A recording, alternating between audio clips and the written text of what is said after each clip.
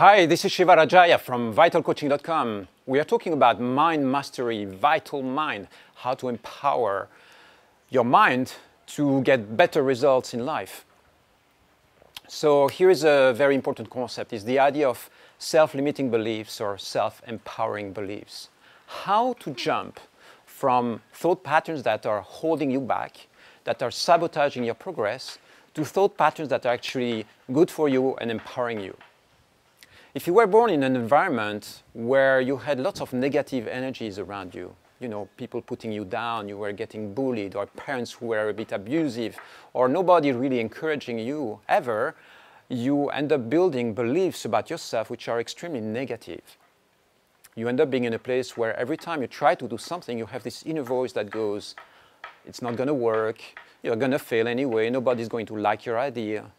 So those are self-limiting beliefs.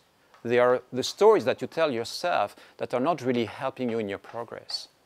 So what I'm going to give you right now is a tactic which is very simple, very direct, to change, to modify your belief system. So let's take an example. For instance, a negative self-limiting belief would be, I cannot do it.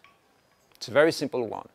So when you have a negative belief like this one, you are going to take the negative belief and then you are going to build up the positive opposite belief. So, I cannot do it, I can do it.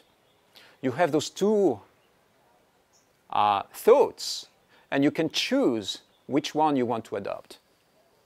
If you have the thought, I cannot do it, and the thought, I can do it, which one would you choose? Which one do you think will help you more? Which one do you want to embody? And do you have the feeling that it's possible to train the positive one, the empowering one, so that your mind starts streaming and starts building up a reality around that positive belief? So, if you start practicing this, for instance, you are motivating yourself, you go jogging and you go like, I can do it, I can do this, I can achieve anything I want. You start building up energies or thoughts around that specific belief, and then you write a book about it, you write a whole life around that. You write a new script for your existence that is going to be empowering. So it really works. This is mind conditioning. The thoughts that you have today in your mind are the result of a conditioning. You were not born with those thoughts. They are the result of a social conditioning, training, education. You started to believe certain things because of impact from your environment and you focusing on those thoughts and beliefs. So the moment you want a new set of beliefs, you just have to train this new set of beliefs. Do you get that? Once you start on that path, you will be blown away by how easy and how direct it is to do that. So step number one, you identify the negative belief. Step number two, you identify the positive belief. Step number three, you start building up and giving more energy to the positive belief.